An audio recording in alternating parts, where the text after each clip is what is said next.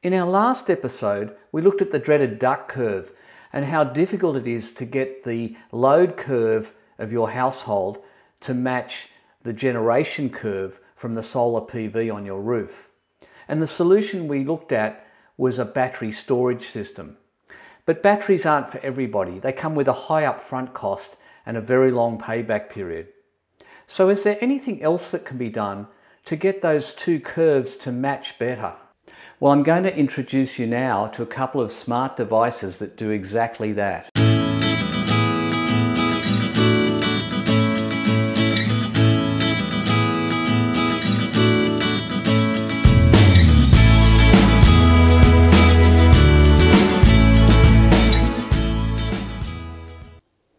Behind me here is a Zappi smart car charger. It's made by an English company called My Energy. And the difference between this charger and say the one that I would have got from Tesla is that this has a bunch of smarts in it and it can control exactly where the energy is coming from that charges my car. So if we look at the display here, we can see it's set to Eco Plus mode, so it will only use solar power to charge the car. And right now, it's got a pink light on the front of it, and that's telling me that it's waiting for enough solar energy to be available to start charging the car. And only when there is enough solar energy will it actually commence charging. And if, say, clouds come over and the solar stops generating enough power, then this will suspend its charging until the power level comes up to what is required to charge the car. Now behind me here is a partner device for the Zappi, and this is called an Eddi. And this device here pretty much does the same thing as the Zappi, but instead of controlling the charging of my car, this device is controlling the heating of my hot water. So I have a 3.6 kilowatt hot water service, and it is being controlled so that it only gets heated using solar energy from my roof and never grid energy. So just as we saw with the Zappi, this device will sit in an idle state until there's enough energy coming off the roof, and only when there's enough energy coming off the roof will it commence heating my hot water service. And so we can see at the moment, when we look at the display, it's actually heating right now.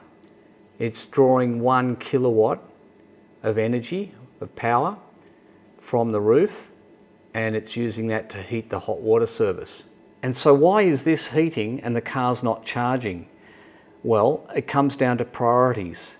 So I can control the priorities of what gets heated or what gets charged first. And I can do that in this very handy little app. And you can see here, looking at the My Energy app, that amount of energy being sent out to the hot water service via the Eddi device.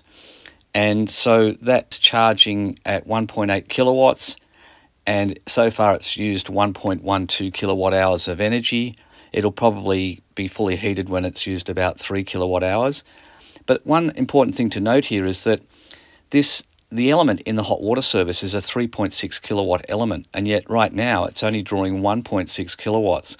And this is where the Eddi is such an important device, because what the Eddi can do is actually throttle the rate at which the hot water service works. So if the Eddi wasn't there, the hot water service would either be on or it would be off. And if it was on, it would be drawing 3.6 kilowatts. And if it was off, it would be drawing nothing. So that would mean that if you just had a device that turned the hot water service on, it's going to draw 3.6 kilowatts, which means right now, because there's only 1.5 kilowatts coming off the roof, it would actually have to draw another 1.5 or whatever, 2 kilowatts of power from the grid. And that's exactly what it would do. It would start using grid power. So the beauty of these smart devices like the Zappi and the Eddi is that they can throttle what's going on with the load to ensure that that power stays under the generated power from the roof, and thus it matches the load to the generation curve. So the car is sitting there paused at the moment because there's just not enough energy for it to charge unless it went to the grid, and it's set up so it won't do that. So it's got a little pause sign, and if I click on that, we can see that at the top it says waiting for surplus. So it's sitting there waiting until there's surplus energy available for it to charge. That will either happen because the Eddi is fully charged and now that energy is available to the car, or it will happen in an hour or two when the sun gets higher and there's more energy coming off the roof and there's enough to charge both the Eddi and the car. Now, a couple of hours have gone by since I started shooting, and you can see now, looking at the Zappi, it's got a green light which tells me that it's actually charging the car now. And if we look at the display here, we can see that it's charging the car at 5.2 kilowatts at the moment, and all of that's coming from the rooftop solar. So we can see a sun on the left-hand top corner, that's the rooftop solar coming into the house, and then we can see the charging going to the car at 5.1 kilowatts. And so far it's put 1.79 kilowatt hours into the battery. So it hasn't been charging for long, and it'll still keep charging now. It'll take probably a couple of hours to get up to fully charged. Now I don't have to come out to this box to look at that all the time because I can view all this information on the app, and I'll show you that now. Opening the My Energy app, I can see exactly what's going on with these My Energy devices, the Zappi and the Eddi. Now the Eddi is over here on the left hand side, it's got a little tick box next to it. If I click on that, I can see at the top of the screen it tells me that the maximum temperature has been reached already for my hot water. And just below that I can see that it's consumed 3.46 kilowatt hours of energy to reach that maximum temperature. And it's now at a maximum. It'll hold that temperature overnight, so there's no problem. I'll get a nice hot shower tomorrow. If I go back to the front screen, we can see that because that's now fully heated, the energy is going from the house to the Zappi and charging the car. And if I click on the car, I can see that it's currently charging at 7 kilowatts, and so far it's added 4.3 kilowatt hours of energy to the battery. So if I now go and have a look at the car app, the Tesla app, I'll be able to see in here what's happening with the car, and it's telling me at the top here that I've got 49% of state of charge in the battery, and down the bottom here it's charging right now at 6 kilowatts or 30 amps. It's toggling a little bit between 6 and 7. 7 kilowatts is the maximum rate of charge you can charge the Model 3 at from a wall charger on a single phase. So that's pretty good. And if we look back at the top of the screen there, it tells me that it's 49% state of charge, and just under that it tells me how long it has to go to reach the set charge limit that I've set. So I've set a charge limit of 61% because I don't drive very far each day, and it's better for battery health not to charge it too high. So 61% is what I'm aiming for, and it's telling me that it will take an hour and 20 minutes to reach that state of charge. Now if I flick to the left, swipe to the left, it takes me to the battery app, so the app for my Powerwall. So on here I can see what's coming off the roof. At the top there, 7.8 kilowatts is coming off my roof right now, which is very good because my system only has a peak of 8 kilowatts. That's the rating of the inverter. So it's almost at peak right now. And if we look down the bottom here, you can see that the battery state of charge is 100%. So what's happened this morning is the battery was about 30%, I think, when I got up in the morning.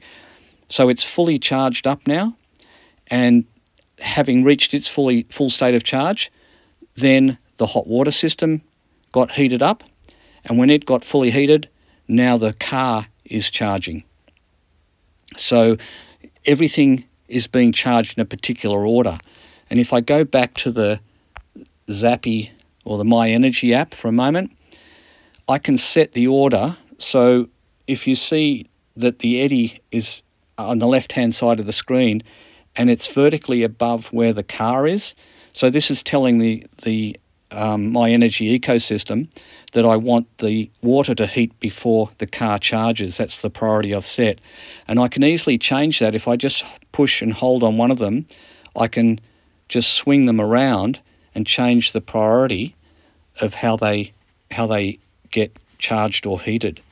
So it's very flexible, this system, and it means you can dial up whatever works best for you.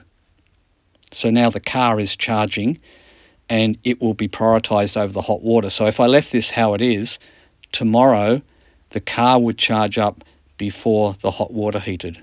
So I'm going to change that back because that's not how I want it. So I'll flick those back over again, and then that will do exactly what I need it to do. The last thing I want to show you is this app, and this is the app that comes with the inverter. And it shows me here the load curve and the generation curve. So right now what we're looking at, this orange coloured curve, is the generation coming off my roof, and it's, as you can see, the classic bell curve. It's just around the middle of the day now, so it's peaked, and it'll start heading down the other side from now until nightfall. So you can see a lovely bell curve there. What I'm going to do now is I'm going to turn on this switch down the bottom so you'll see my load curve. And what do you notice? They exactly overlap. So the load has been shaped by those smart devices so that it only uses the solar energy that's available. It doesn't export to the grid, and it doesn't import from the grid. Having said that, I do note that if I turn on the grid switch down the bottom, there is a slight little export there around about 12:30, and that would have been because I was actually changing the settings on the car charger. So for a brief moment, I was not charging the car, and that meant there was a slight excess of energy that's gone out to the grid. But normally you wouldn't see that, and it's only a very small little spike there. It probably only amounts to maybe, a kilowatt hour or less. So I'm not concerned about that. The main thing to note here is that overall, those two curves exactly correlate with each other, and thus I'm getting the maximum value out of the solar panels. And this will happen with or without a battery. So this is the best option if you don't want to buy a battery, but you want to make sure you maximize the value from your solar panels.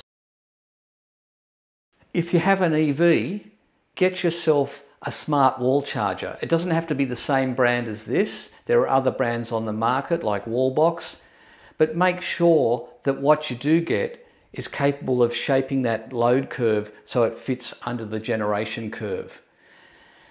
If you're going to pair it with a hot water device, then you probably want to stay with the one brand because they really need to talk to each other. You saw when I was on the app on the phone, I was able to change the priority of how those two devices work, and you could only do that if they talk to each other. The Zappi costs about $1,200, so it's not cheap. The Eddi costs about $800. So all up, I spent about $2,000 on this solution, which is a fair bit of money, but you will get a payback because you'll save a lot of money in the way you charge your car and the way you heat your hot water. And $2,000 is a lot less than buying a battery system. The company, My Energy, are very easy to deal with, and the products are brilliant. My only criticism would be that when it was being installed, the boxes shipped straight from Britain, where they're made, and they were set up for British conditions. And my electrician, who'd never seen one before, struggled a little bit with changing the settings. But he rang the support line in Melbourne and got brilliant support straight away, and it was all resolved very quickly. And since then, I've had no issues with it. I've had them for 6 months now. They've been going great. Another question that may be on your mind is what happens if I need to override these devices? For example, if I had a load of guests turn up on my doorstep this afternoon and I wasn't expecting them and they were going to stay over, I might want to make sure my hot water is fully heated. Well, that's easy. I can push an override button, and when I push that button, it will use grid energy to heat the water. Likewise with the Zappi, if I suddenly had to make a long trip and the battery wasn't fully charged or it was quite low, I can press a fast charge button and the Zappi will override all its logic and just pull energy from the grid to charge the car. So there's no issue if you find yourself in those unexpected situations. So that's it for today. I hope this has been useful information to you. And if you have any questions, as always, leave them in the comments section. I always read the comments and I always reply to people. And I'll look forward to seeing you in the next video. But until then, enjoy your electric life.